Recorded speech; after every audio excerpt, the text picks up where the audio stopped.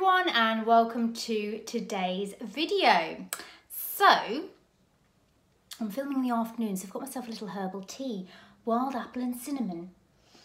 I thought I'd film my favourite powders because I was thinking, what am I going to film today? I know a lot of you have given me suggestions and I've forgotten to actually look at them again, so I'll have to look at them.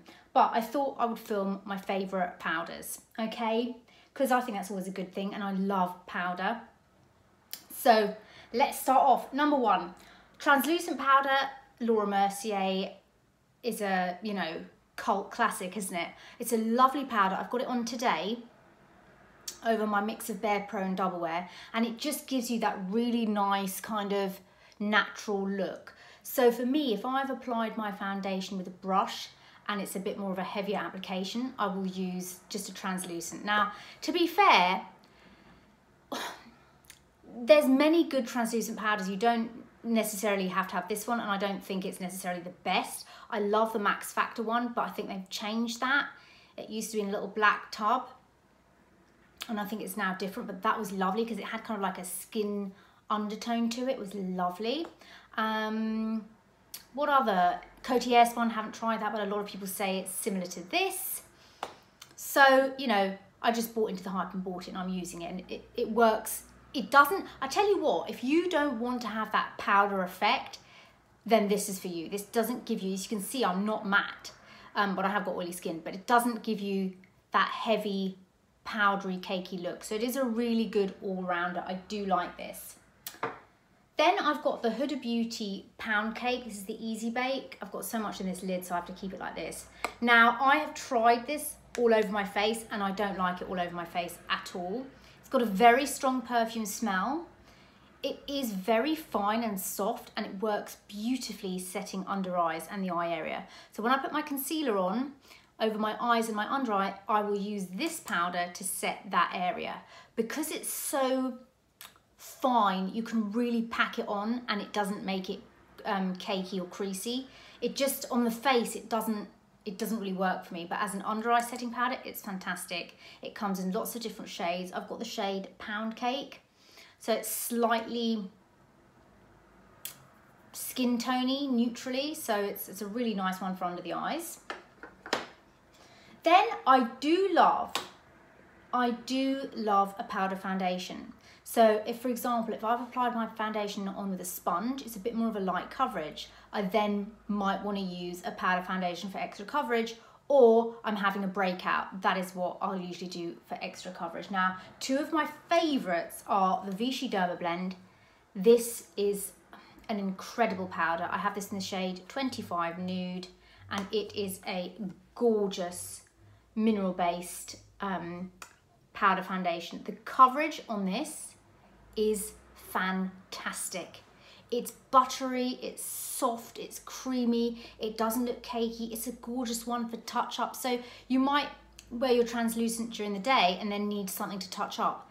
This is beautiful for that. It never gets cakey. It's got an added SPF of 25 in it, so perfect for summer. And I just love this. Love this. The color, the consistency of it, it's a beautiful, beautiful powder. Then, of course, I've got BarePro. This is in the shade Warm Natural 12. It's a beautiful powder. Again, I love to set my foundation with this, or your tinted moisturizer or anything like that. It's a beautiful, beautiful, creamy, buttery, never cakey, gorgeous, gorgeous setting powder. Love it. It just gives that extra finish to your makeup, and I adore it. Then I've got this one I've raved about for years, and I think it's discontinued, as is most things with BareMinerals.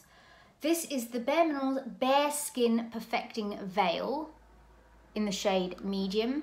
I've had so many compacts of this.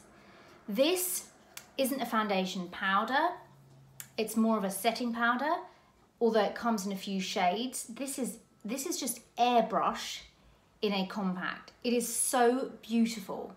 If I'm, for example, you're going out of an evening and you do want a bit more of a look, then this is a beautiful one to set a really full coverage foundation with, because it just gives that Instagram filter look. You can't see it on the skin, you can't even see when you're putting it on the skin, but it just transforms It's so beautiful. And you know what? I don't think they do this anymore because BareSkin, it's not, you know how they've got so many different things. I was thinking about this yesterday. I was like, gosh, they had so many different things, didn't they? Nude, BarePro, BareSkin, like so many different things. So hopefully they're gonna whittle things down, but this was a firm favorite of mine. And then last but not least, of course, I have to mention my original. I love my original.